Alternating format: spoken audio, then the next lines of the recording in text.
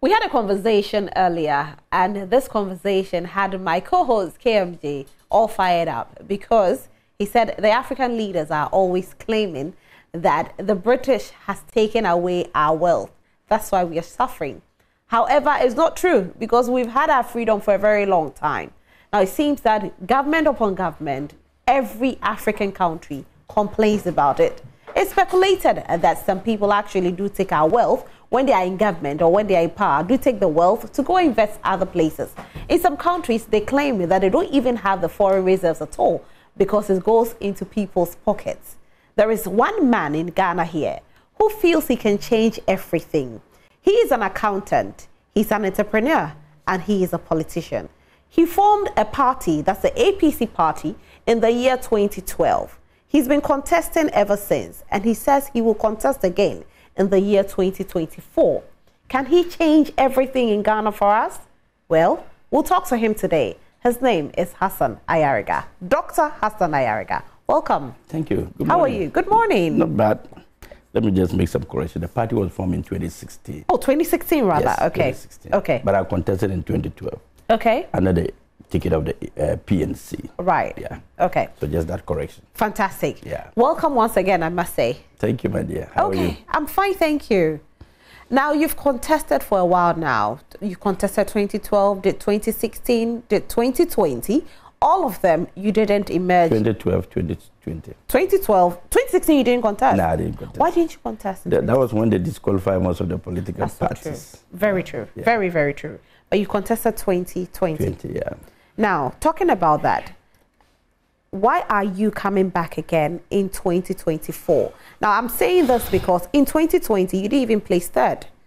Now, there were other parties that came and they beat you to it. For a known face, one would have thought that Dr. Hassan Ayariga should come and give the people there a run for their money. But unfortunately, it didn't happen.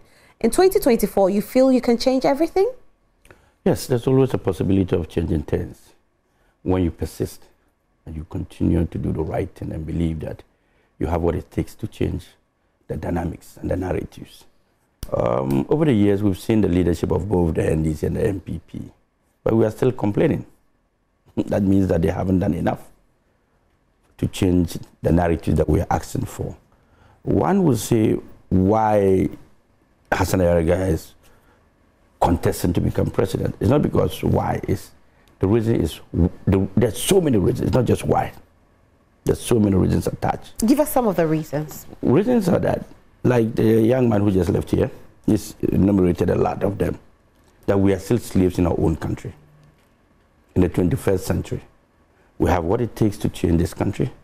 One of the callers said that Ghana has a lot of mineral resources and natural resources. In the UK and Germany, they only build on taxes and technology, as you're aware. But we have everything that a nation should be wealthy of. We have gold, diamond, bauxite, minerals, human resources, all the resources. But all that we lack is just leadership. And continuously, we've been changing bad leaders to bad leaders. And yet we still complain that we need leadership. But the point is that if you need a leader, you need to change those leaders that you've been voting for in order to get a best leader. Mm-hmm. Because no matter how many times you recycle rubber, it's still going to be rubber. It won't change its color or its identity. So if we keep recycling NDC and NPP, we'll continue to have the same results that we are looking for. So for us, we think that we need a new dimension, a new crop of leaders. The youth are all out there, waiting, working hard. They've studied, they've come out of school, they're all graduates. They have what it takes. We are living in a modern world of technology and computer analysis. These young men have that what it takes. But what do? We still allow the old folks who do not even understand leadership now. The current leadership is different from those type of leadership. And these young men are yearning for this position, and they are not getting.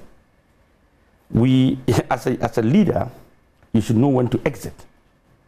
If you're a father, you don't know when to transfer your wealth to your kids, then automatically you have failed. If you're a leader, you don't know when to say, it is time for me to step aside and allow the youth to take over, so that when they even make mistakes, I can dare to correct them.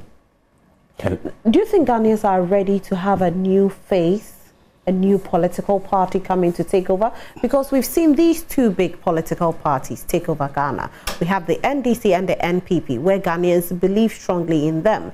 How are Ghanaians now going to divert their belief into APC? It's not about Ghanaian believing in them. It's about Ghanaian believing in their corruption level. That when they are in power, people get goodies, not because they are transforming the country. The platforms that we have, NDC and MPP, it's not platform to change Ghana. It's a group of people who have formed a platform to rape Ghana. Categories of people from various sectors. If they were changing the economy, I don't think we should be where we are. Because over the years, these two parties has ruled. Look at the issue of food prices today. Look at the issue of fuel, the issue of water, all the fundamentals. Look at the issue of food, that in the 21st century, a Ghanaian cannot get 2 square meals, not to talk of 3 square meals a day.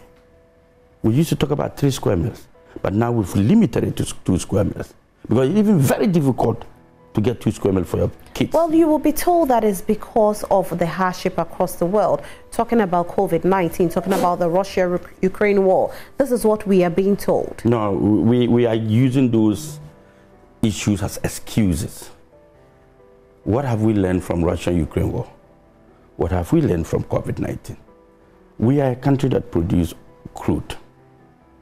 We say we spend so much money to buy crude from Russia, finished product from Russia. We have crude here. We export our crude out there and import finished product. Are we serious? When we have toll, when we could have built many more tolls, so that the crude we extract from here, Ghana, it's easy for us to go and refine it and sell crude at fuel at the cheapest price. Look at the taxes on fuel, the buildup of taxes on fuel products. Almost 45%. Just the buildup on taxes alone. So if the dollar is 8 cedis, buildup is 40%. That is about 4 cedis. If you add 4 cedis to 8 cedis, it's 12 cedis.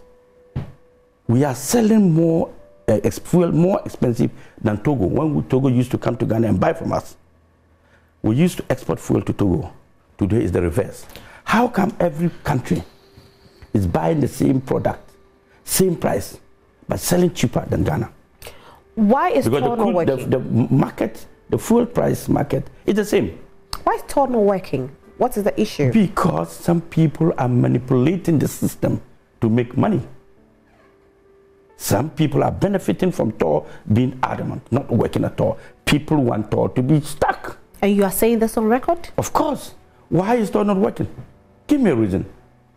If you were the owner of Ghana, will you not allow TOR to work? Will you go? It's just like a farmer. Let me put it in a very simple way that every ordinary Ghanaian will understand. I'm a farmer. I farm rice, yam, cassava, fresh tomatoes, onions, and shea butter. All these things put together can cook food for my family. Then I don't cook food. I take all these products and I go and sell it to a restaurant owner who now cooks the food. And my family and I go there to buy food and eat at a very high price. Does it make sense? This is the way we are managing Ghana. We have crude. Instead of us to refine it and sell the finished product to our people, consume it, we said no. We now send this crude and send it outside the country. They refine it, and we go back and buy it. Could it not be financial issues that is affecting TOR? What kind of financial issue? The amount of money we spend in importing the finished product. Why don't we use those monies to refurbish TOR and build many more TORs? A good TOR is about $300 million. You mean Ghana doesn't have $300 million? Is that what you think? But we have money to waste on buying Land Cruisers for ministers who do not need it. But we are taking a loan now because we are... How much have we taken so far? Currently, we heard that recently there was a $740 million US that came into the system to help stabilize the city. Firstly, it is not about bringing in money to stabilize the city. It's about using our strategic plans and our common sense to restore the city. One, this is a country where we deal in city, we spend city. go to the banks. Almost every businessman and politician have dollar accounts, euro accounts, and pound accounts, saving their monies in dollars and euro and pounds. Go and see. Go out there. We have forex bureaus more than offices. People trading in dollar, euro, and pounds. Go out there. We have black market men and women on the street having more dollars than the Bank of Ghana. Where did they get it from? Bank of Ghana. How can we be a country that trades in cities, that deals in cities and trades in dollars? How will our dollar city appreciate? There are measures that we need to take. If I was president today, first of all, I'll ban all accounts, dollar accounts in this country. No bank will open a dollar or any forex account for anybody. I'll close it down. Number two, I'll ban all forex bureaus. Nobody should trade in foreign currency. Number three, I will stop everybody from, even government, from quoting contracts in dollar and pounds and euros. But I will continue to stop anybody from buying or selling properties in dollars. Because that is what we do. Everything that we do in this country, people are quoted in dollar. Are we a dollar nation? People say talk is cheap. This is not talk. It is because you have refused to elect the people who can do the job. That is why you feel that talk is cheap. Those who can do the job, you don't believe in them. But Ghanaians believed that the current government could do it, because every person or every government who comes and mounts the podium to look for votes tells Ghanaians what they will do. And at the end of the day, they can't do. That is why the people feel talk is cheap. So that is why you keep changing. You keep changing until you get the one who can do the job. But if you keep recycling, you're getting the same results. You cannot keep recycling the same leaders and expect the results. If this government in the last election made a lot of numerous promises, right? Juicy ones. Look at the situation today. Look at the cost of fuel. That was what they were using, the price of the dollar. That's what Dr. Malvina was talking about. When the fundamentals are weak, the exchange rate will expose you. Today, the fundamentals are worse than before. And the city is performing worse than any other currency in the world. Second worst. Is Dr. Balme not in second worst? Second worst in the world. That's good. At least we are not last. Exactly. So, Sri Lanka beat us to it. Thank you. So where is Dr. Bamia? Who is the one managing it? When the NDC were in power, they were talking. Today they've given them. But the point is that if they are a listening government, like I'm saying, there are so many ways we can all help. But there are some directives from the Bank of Ghana to desist people from trading in foreign currencies. What whose directive did the Bank of Ghana give out? If you are aware, just narrate it for me. All I'm telling you is that Bank of Ghana is part of the mess. What did they do? Who gives the forex bureaus and the Gagao people dollars? They don't import the dollars from the US. It's the Bank of Ghana. Let's be sincere to ourselves. So if we follow the measures I am telling you, that no bank should trade. Look, I went to China. When I was building one of my houses, I went to buy some few items. I got there, the quote of the whole thing was about $60,000, what I wanted to buy. I gave the man $60,000 cash on the table. The man took the money and said, 999, RMB, go, RMB. I should take the dollar away and go and bring him RMB. Let me ask you. Will that happen in this country? Let me ask you this. Where did you get the dollar from? I bought it here, which I'm not supposed to. If things were working, you contributed to it. Exactly, we are all part of it. That's what I'm saying. So if you want to change it, why did you contribute to it? If we put the laws, if we put the right laws, I don't need to take dollar to China. I just need to go to China, order whatever I wanted to order for my house, and then call my bank, send them the invoice, and they will transfer the money. But you contributed to it. I am telling you, that is the point. But why would you? Because if you are coming to be the next president of Ghana, then you should not have done it. If they are doing wrong, it doesn't mean that you should contribute to it. You think that I alone, taking that dollar to China, would have solved the problem if we don't bind it? It's allowed. You could start. Because it's allowed. You could start. No, it's allowed. It's not a crime. So I did what was allowed. What I did was not wrong. But you think it's wrong to do it? I think that it's wrong If I'm president, I won't allow anybody to do so that. Why do it because somebody else is president? That is what I'm telling you, because it's not banned. Get it?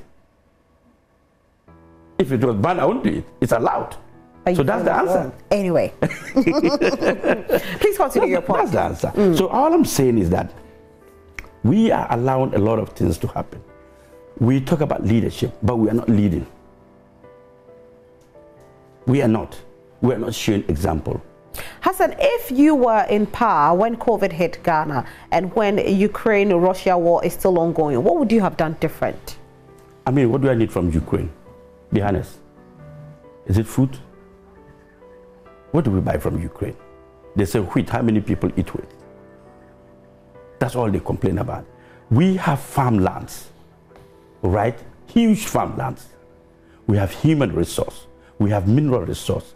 Yet we are complaining about the war in your house.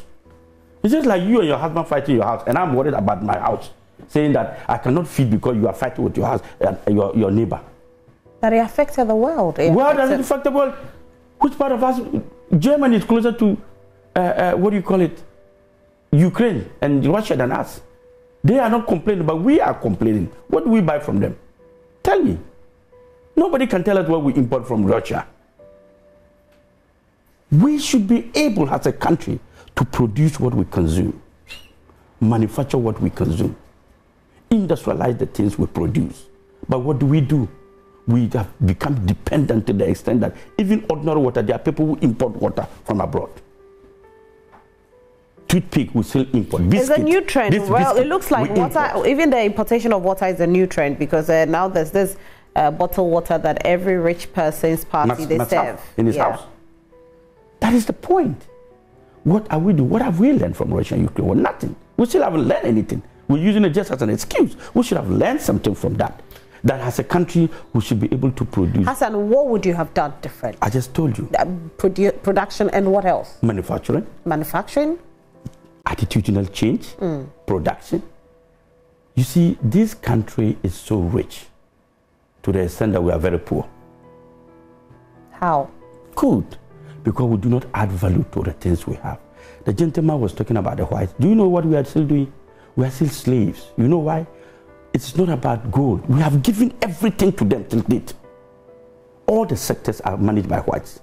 The oil sector, the whites have taken it. The mining sector, Chinese and Canadians have taken it.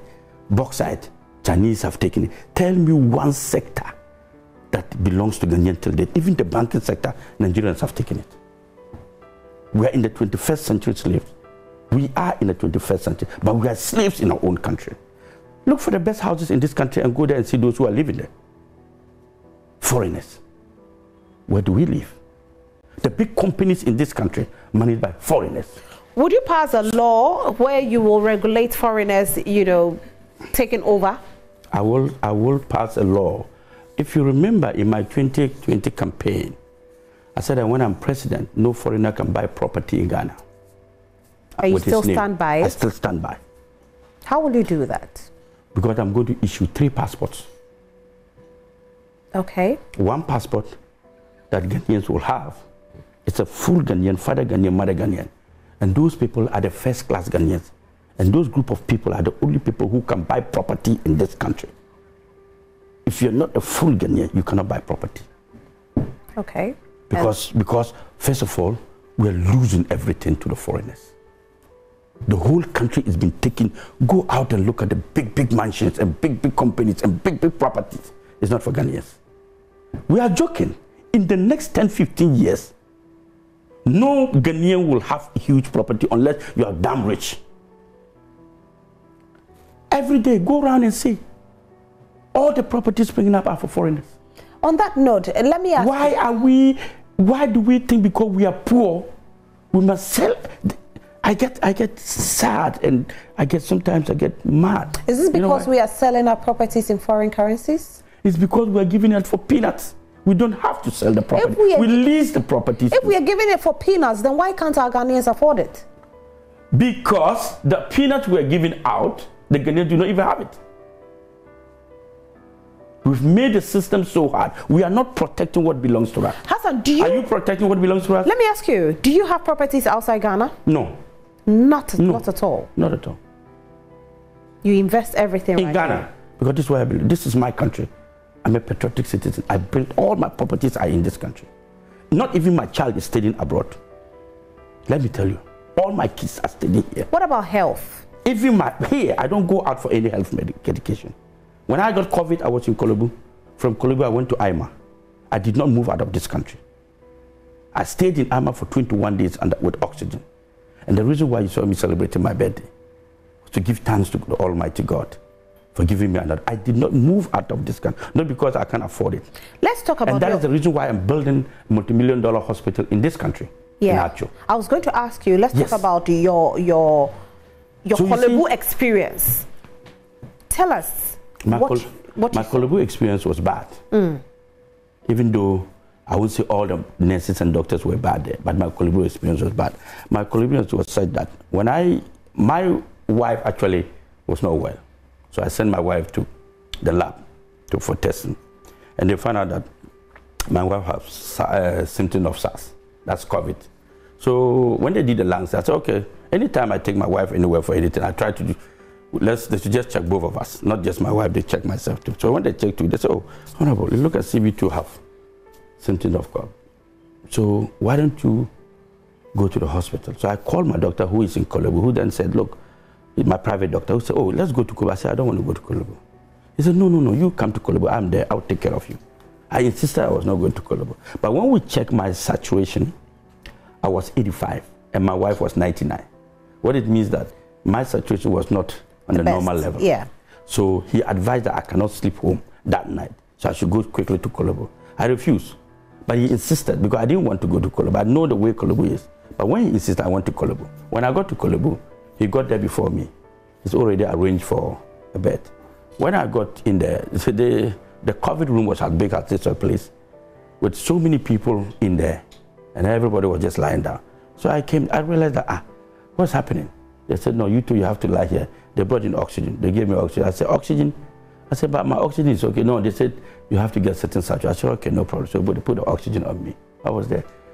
The doctors left the place by 11:30. The whole place was closed down. So people were there, patients crying because their oxygen had finished. Mine got finished around 2. Wow. 2 a.m. mine got finished. And no doctor or nurse will come there until 5:30 in the morning. So we were on our own, okay, from 11:30 to 5 a.m. Nobody's coming. So I didn't even sleep because I was just hearing everyone crying, shouting. There's a good politician who was there. He was only reciting the Quran. I do not want to mention his name, but he was there and he was all the time reciting the Quran and telling me, my president, you won't die, nothing will happen to you. And he was praying. So he was the only one praying. The rest of the people were crying. And those who could sleep, they were able to sleep. They wake up. Those of them who were very lucky that the oxygen was from the main distance, they were lucky. They had 2 double, one from the cylinder. But the cylinder cannot last you 5 hours. Did some people die as it happened? Of course. That night? Some people die. They die and they take them out. Did you see them? Of course. They just come and take the person. How many died? I can't tell. So 3 days on, the next day, I called the chief of staff and I said, look, I'm in Kolobu and the whole place, there's no oxygen. Then the former president, Mahama, called me. I told him I'm also in Kolobu and he was worried. And he even was the one who even wrote Ayariga in Kolobu with no oxygen. He wrote that story. So then they brought oxygen. We're there. The same thing repeated the next evening, the next night. 2 o'clock, oxygen was finished. Lives were lost because of that. Of course. If you're on oxygen, it sustains you. And it's supposed to sustain you to the next morning. And funny enough, nobody comes. Nobody even comes to check on you people. I will make call middle of the night. And there'll be only one nurse at the... They will tell me that she's busy there. I got few. Look, Kolobu is bad. So 3 days later, I told my wife that... My wife said, look, if you stay in this Kolobu, you die. So we arranged. I told the doctor, I can't stay in this Kolobu anymore. They should transfer. So we did a transfer. We called IMA. The doctor called IMA, International Maritime Hospital, and arranged for them to come and pick me. When they came, that was the day they were now taking me to go and check my lungs. Kolebu was now taking me to go. After 4 days, after 3.5 days, Kolebu was now taking me to go and check the status of my lungs. After 3.5 days. So the doctors just came and said, from Kolebu and said, from IMA and said, it's okay. We are taking him like that. My saturation was 70, 65 to 70. You dropped from 85? From 85 to 65. Almost going. Yeah, 65, you're almost gone. Yes. When the doctors came, they put me on the oxygen, they checked my saturation. They were like, what happened? The level of negligence in that hospital is what is killing the people. Hassan, what will you do differently if you become the president, especially Kolebu, because you've had experience there? Oh my God. What I will do there will be serious. I will refurbish Kolebu. I will change the management of Kolebu. I'll make sure that even nurses and doctors there have to go for extra training. Because when you go there, people don't really care. Because they see death every day, they assume it's normal for people to die. Do you think the management of Kolebu currently is bad? For the time I was there, it's bad. For the time I was there, it was very bad. Because people sit down, somebody is crying, dying. I go to Kolebu, even people were lying on the floor with water coming from the ambulance section. Water, water, water. I mean, are we serious as a nation? Government is not doing anything about Kolebu. Did you reach out even to the IC unit was closed down. Did you reach out to the president to share this with him? I reached out with the chief of staff and I told her. And I'm sure she's conveyed it to the president. And nothing has been done about it? I don't know. Or you haven't followed up on it? I haven't followed up on that. But I tell you, Kolebu is a death trap. I pity people who go to Kolebu. Because government need to put eyes on Kolebu. It's serious. Sometimes you just go there and you die, not because you are ready to die. Or the negligence level will kill you. Because you go to a hospital for treatment. So if you go there and they won't treat you, even if you stay at home, your wife or your family will even take better care of you than going to where they will neglect you. But Kolebu is supposed to be one of the biggest hospitals in Africa. And because there's no monitoring and evaluating of Kolebu itself, it's the worst in Africa. Do you think the government has neglected Kolebu? Come again? Do you think the government has neglected Kolebu? I think so. I think so. Funny enough, listen to this. Whilst I was there and they were bringing, I made calls and they were bringing, assuming I didn't even have a phone, Ayariga would have been history. Once I was making calls, forcing them to bring oxygen for everybody, they will bring oxygen half cylinder. Sometimes they bring the oxygen cylinders and some of them are empty. And we are paying, or I don't know who is paying for the oxygen. They deliver oxygen, half cylinders. And some of them empty. So the guy comes to me, and so I just brought this cylinder. He put it on, he tested, no oxygen. I said, but you just brought this cylinder from your car, and there is no oxygen. And then you regulate it. Oh, Your Excellency, you have to manage it. You brought in a full cylinder of oxygen and it's half. Who checks that? Who controls all that? Who is paying for that? So you see, there is no control and monitoring in all institutions in this country. And the reason why you see that institutions in this country cannot pay workers, government has to borrow. The reason why we have borrowed 341 billion, and yet there is nothing to show. What's the reason for the borrowing? Mismanagement. Because you borrow. If I am the owner of Prime One in TV, Joy News, and I want to set up this, and I borrow the money, I go and borrow $1 million to refurbish this thing. When I walk in as an owner, I should know that $1 million has gone in here. Nobody needs to tell me that $1 million. From looking at the whole, I will know that $1 million has gone in here. But you borrow $1 million, you walk in and you ask yourself, did you people get the loan?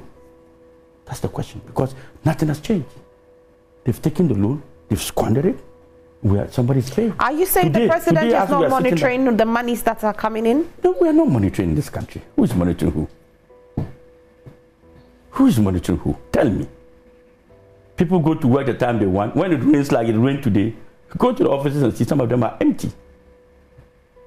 Somebody will tell you that it was raining, so I couldn't come to work. So what would you have done? I keep on asking discipline in this country. So are you going to sack people because they are late to work? Some people must go to hell for others to go to heaven. Do you understand that? Yes. You need to crack the whip. You need to punish. You need to deal with it. What is your form of punishment, Hassan? Oh, it's a lot, depending on your crime. Tell us some. Depending on your crime. Some will go to jail. Some will go to jail. Go to jail for what exactly? For crimes. Which part of crime will depending on merit jail? Depending on the kind of crime you commit. If you kill somebody, you don't need to go to jail. But people go to jail because they've killed people. Yes, but depending on how you kill the person. There are certain people, when they kill, they don't need to go to jail. You need to know where to put them to. Where do they put them? You kill, you get killed. That's your policy? Yes. If you kill, you get killed. You are not useful to the country, the world. Why did you take somebody's life? Because when we put you in jail, you come back and do the same. You don't have remorse. What will you do to armed robbers? Armed robbers will not have armed robbers. How will you control that? Because we are going to have a national data system that will capture the data of everybody and make every Ghanaian useful. But that's what the NIA is doing. That is not national database. That is national identification card. When I talk about national data system, people get confused the kind of system I'm talking about. The kind of system the APC and Hassan Ayariga is talking about is a system that is unique. You see, the kind of system that we want to introduce is a data system that captures your biometric, your facial recognition, your every property that you have in this country, where you work, what you do for a living, your telephone number, your address, your children, your house details, whatever you have, your fingerprint. So a crime commits here, and you walk in, and all you need to do is to do forensic. And you have the data of everybody in the system. But you know, as much as you're But what we have is a national data system. What we have as NIA does not capture all the things I'm talking about. But using data will not stop crime. It won't stop robbery. It will stop crime. It will reduce robbery. It will cut down crime. Because, you see, in Dubai, crime level is 0.004. Why data? Why leadership? Leadership. But US has this same data, but there's high crime. I put two things together. Okay. I said data and leadership. When you have the right leaders put in place, everybody gets to benefit. Why do you think there are armed robbers in the country? Do you think they want to rob?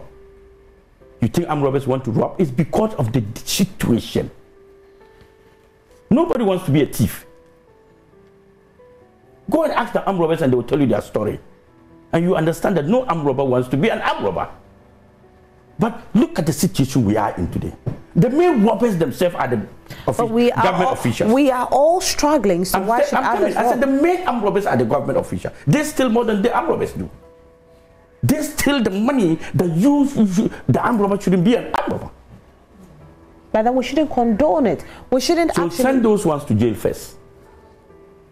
That's where we start from. So we should send we start from the top. What about the ones on the street? When we start from the top, it will cleanse those from the street. Because when everything is okay at the top, everybody gets to benefit on the street. You start from the street. We've been doing that. But what you're saying is just going to let people. What you're saying is just going to let people go on the street and say, Hassan says that until we start from the top, we should be allowed to rob. That is not what I said. Exactly. Listen to me. No, so let them understand, because people misquote you. When I'm president, there will be armed robbers in the system, because everybody will get benefits that will not make you a thief. I gave you example. I gave you example of Dubai. Let's talk about some of your benefits you're going to give to Ghanaians. Jobs creation. That's number one. Unemployment benefit for those who don't have job. Social interventions.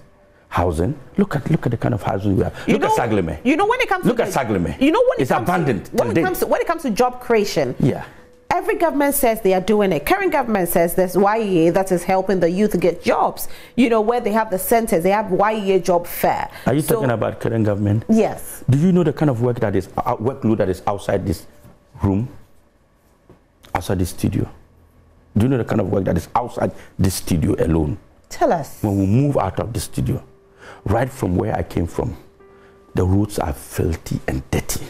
The gutters are choked. No roots, the trees, they are not trimmed, a whole lot of job. We are talking about job. Ghana itself has nothing, we are not working. What are you working for? What work are you doing in this country? Tell me one. And you said there are no jobs. Plenty jobs. So we should put people on the street to sweep, is that what you're saying? I'm not talking about it. It's so much to do in this country. So when you sit down and talk about job creation, we don't have to create a job. The jobs are there. We're not doing it. And how do you intend to create we have to employ them to do the work and pay them, and the money recycles and everybody gets benefit. When we are talking about jobs, when it rains, the whole country gets flooded. 45 minutes, you won't come to work. By now you would have been sitting somewhere trying to cross the pond to get to your office. You say there's no job. Who's supposed to make sure that all these things are done? When you go to the market and you buy food for plantain that is supposed to be 1 cedi, you buy for 55 cedis. Who's supposed to farm and make sure you get it at 1 cedi? And you said there's no job. We do have farmers, don't we? You feel it's not enough? It's not enough. That is why food prices are going up. That is why we are importing from, you say we are buying from Ukraine. That is why when COVID came, it exposed us to the nonsense degree. We could not feed three states, three regions. Greater Accra and the so-called Greater Kumasi and Western, we could not feed them for 3 weeks.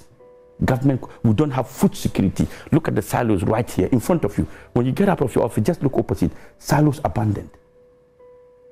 Nothing, no stories, nothing. If there's world war disaster, the first people that will die is Ghanaians. Because we import everything. We spend $1.2 billion to import rice. Every month, every day we are importing rice. We have farmland. We spend $700 million to import tomatoes.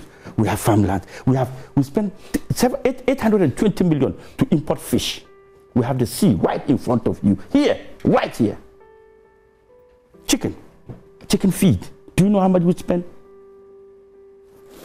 Diapers. Do you know how much we spend? $430 million every month importing diapers and toilet roll, tea roll. You tell me there's no job? And you tell me there's no job? I'm asking you this. If you employ these people, how do you intend to pay? If we employ, what do you mean by how do I intend to pay? I'm asking you this because the current government is struggling to pay workers. Because the current government, there's so much corruption in the system. The amount of money that it goes to waste. People are paid even is in the money office, going into their pockets? People are paid even in the office of the finance ministry without the job being done.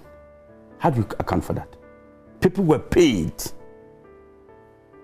without contract certificate, without job being done, and they were paid in the office like the finance ministry. You meant the ghost names? Yes.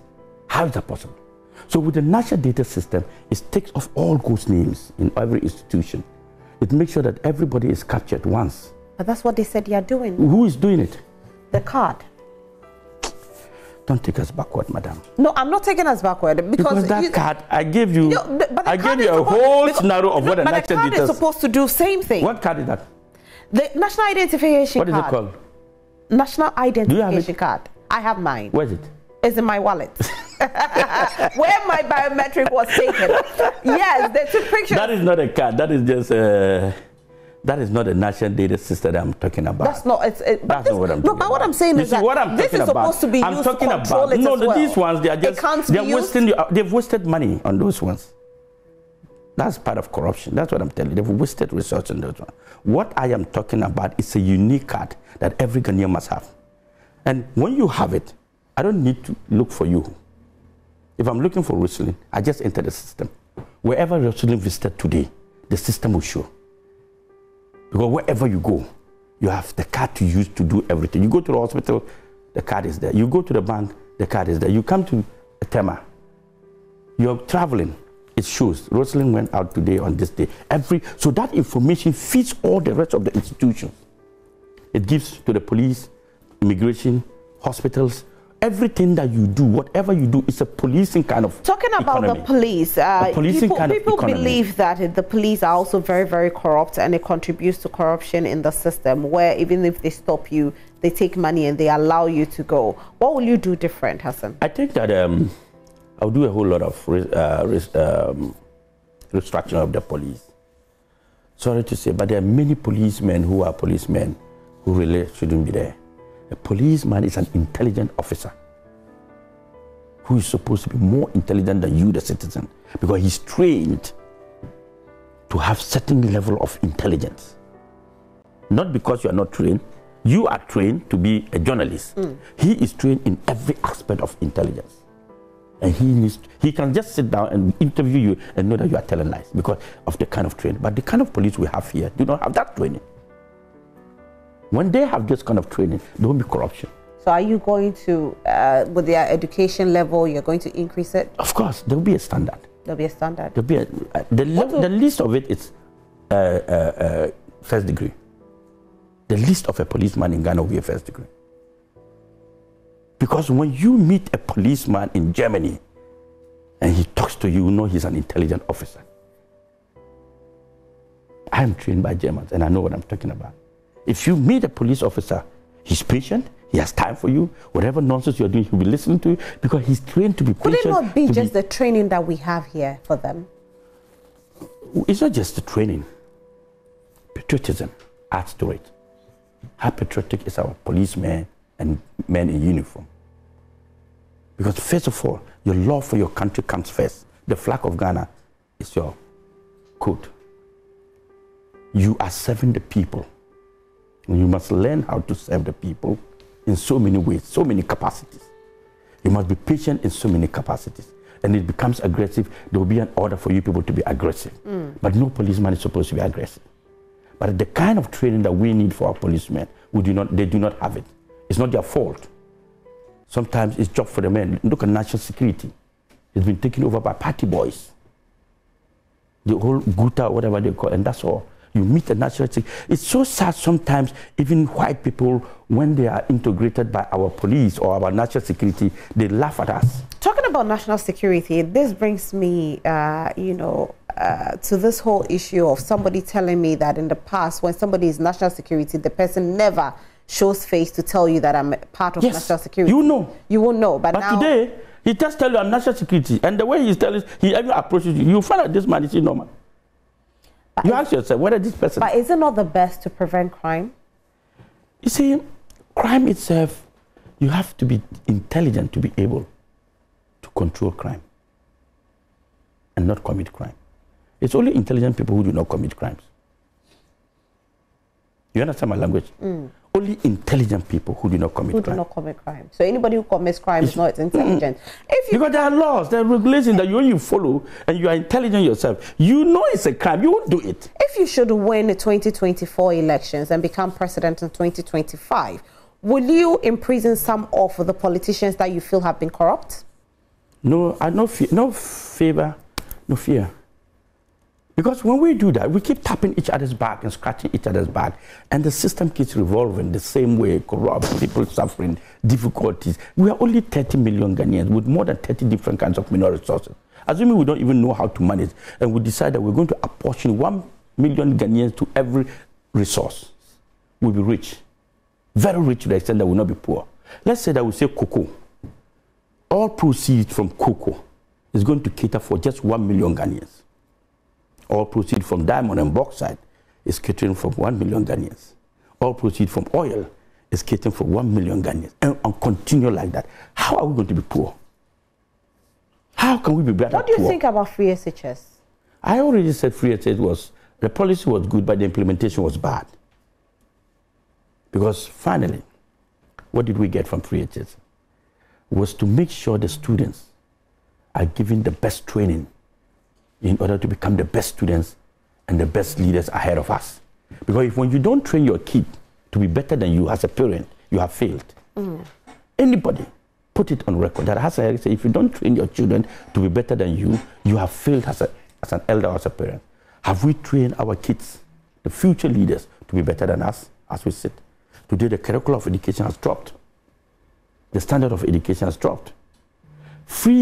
Giving free things doesn't mean it's good. The mere fact that I've given you something free doesn't mean it's good. Don't forget. Don't mix free and quality. Right. And that's what we're doing. Look, my kids are in school. They are graduating Friday. They're finishing Friday. I didn't want to say, but I'll mention Daina Chimota.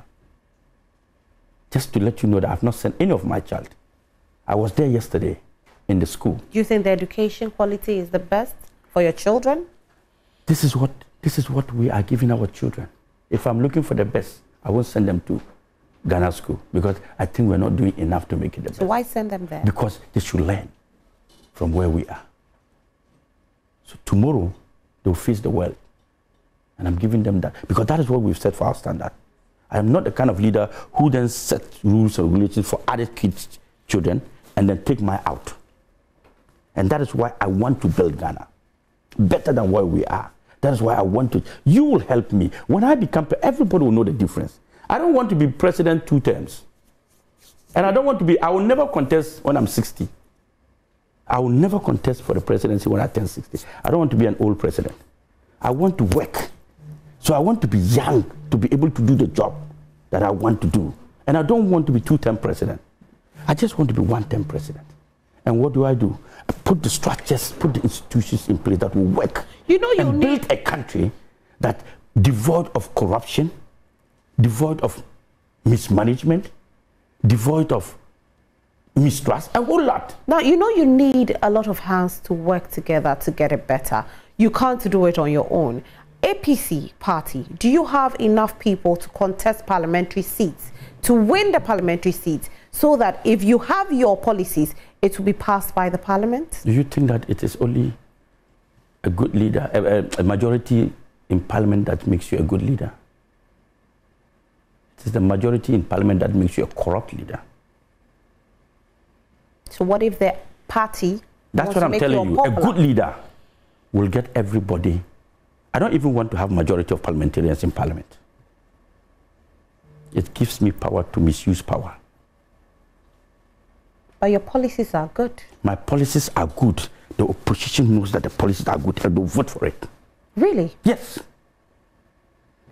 They won't vote against it. They will never vote because no, they're not going to make me unpopular. When you see a good leader who is leading, you will not go against his rules. Because you know he has good. Why do you think they are corrupt? It's because the leaders themselves who are leading are corrupt, so they have to follow. You think everybody who wants the policies of the MPP, while it's an MPP parliamentarian, you think so? Or you think every MP that is an NDC parliamentarian likes what the NDC was doing when they were in government? No. We have people who are independent presidents who have ruled countries and have done much better. They never had a parliamentarian. And they were ruling, and they were buying, policies were ongoing. So don't worry about that aspect. We should be worried about the policies and the programs I'm going to build for Mother Ghana. Now, we're looking on the screen right now. We have a video of your party, your 50th birthday party. Now, I'm talking about this being the biggest birthday party that has ever happened in Accra this year. Let me put it like that. And we've seen a lot of politicians there. We are calling most of them corrupt, and most of them are your friends. What have you done to change what they're doing in order for us to have a better Ghana? Because I've been talking to most of them, and they understand me very well. They always say, Ayariga, if you become president, all of us will be happy. But see, people are saying, show me your friend and I'll show you my character. Yeah, we are calling them corrupt. Are you not corrupt yourself? No. Well, I've never ruled in this country. How can I be corrupt? I've never been an assemblyman, a minister, a deputy minister. What I do is my own wealth. I create wealth. I create jobs. How did you create your wealth? I was trained by Germans. I grew up in Germany as a young man. I left this country at age 16. I bought my first car 1 year after I went to Germany. 16. Wow. Yes, started working in Germany at age 16 and schooling at the same time. I made my first $1 million at age 20. How did you make it? Business and work. I had companies, I had restaurants. When I got to Germany, I made good use of the opportunities available. And here, that is the opportunities that youth don't have. And that's what I'm talking about. You give them the opportunity and they'll build their future. That is what they're looking for. They're only looking for the opportunity. Let's give them that environment, that enabling environment for them to strive. That is what we don't give them. They go to school, finish with certificates, they become useless. That's why in 2012, I said that we're producing, avoidable graduates. You know why? Wherever they go, they are avoiding them. So I use the term avoidable graduates. These are graduates who are supposed to be creative and innovative in their field. But when we train them and they come out, they go looking for jobs instead of creating jobs themselves. That's your house, right? Yes, that's my house. They don't create jobs. So this house, when did you build this house, Hassan? I built it in 2016, 2017. Started building in 2017. And you created your own wealth, you said. Now, I heard that you said you want to manage ECG. You want to buy ECG. Yes. And how will you manage ECG to change? See, if I have to tell you, I can tell you a little of how I want to manage ECG. When I buy ECG, I'm not going to give you people meters anymore. What are you going to do? You see the digitalization of the homes that we do. That's what I'm going to do. Every structure will have a number. I'm not going to go by meter. Every shop will have a number. And I'll just give you a flat rate. I don't mind. We have over more than 30 million houses in this country. More than 20 million offices in this country. Barbering saloons and all that. More than 2 million or 3 million of those things. Talk about markets, offices, market structures alone, those offices. There are more than 10 million. Assuming I decide that every household, your flat rate is 100 Ghana a month. Multiplied by 30 million. How much is that? Then I say every shop, your flat rate is 25 Ghana. I'm not charging 25. Every office, consume whatever you want to consume, the power they want. Your flat rate is 100 Ghana. Start calculating and see how much I'm going to get. I don't need you to give you meter and you doing all that. And see how much. I will pay ECG twice and still have money. And I have more to tell them, but I won't tell them because if I tell them, they won't sell it to me. They won't sell it to you. So we are hoping on buying. When they sell it to me, Ghanaians will get cheaper rates. Much. I will cut it down by 1,000%. But what has been the response so far from ECG? Are they willing to sell it to you? They're still I'm talking. We'll see. We'll cut it down. Do you have the money to buy it? Do you have the money to buy it? Don't worry. Let them sell it, and you'll see whether I have the money to buy it or not. They should put it on sale. They say they're giving it to Ayariga. Come and negotiate with us. And you will see, all of you, your electricity will go down. Wow, I think by 1,000%, not 100, by 1,000. I think on this note, we need to try you by giving you ECG. And let's see. So we see if Ayariga is able to do it, then it means that 2024, yes, you are definitely going to be the force to reckon. If I get ECG today, next week I will announce the rates will go down. We'll take off all the meters. Every meter in every house. You don't need a meter. Can we try Ayariga for this alone? Yes. I'll say that. Let's try. Let's give you a try. They should try it and see. Let's give you a try. Well, thank you for being here. Unfortunately, time is not on our side. Yeah. But for your ultra-modern hospital, when is it going to be ready? They put a ban on it because of some issue of some part of the... Somebody's claiming some 2 plots in there and took the matter to court. And he has some... I tried to pay him off and he's trying to... I don't know what's wrong with that gentleman. I just spoke to him. Let me... Whatever it is, I'll give you money for your 2 plots. Or I'll give you 4 plots somewhere. And he's still adamant. So that's where we're on that note, we'll get it done. Thank you so much for being here. We are very, very grateful and wish you nothing but the best in 2024. Thank you for watching the show today as well. My name is Roslyn Fairley. We'll come back again tomorrow from 6 a.m. to 9 a.m. I've been doing this with KMJ, and a big thank you to our production team. We love you. Hassan, thank you once again. Thank you, Roslyn. We are grateful. Thank you for having me. Enjoy the rest of your day. Bye.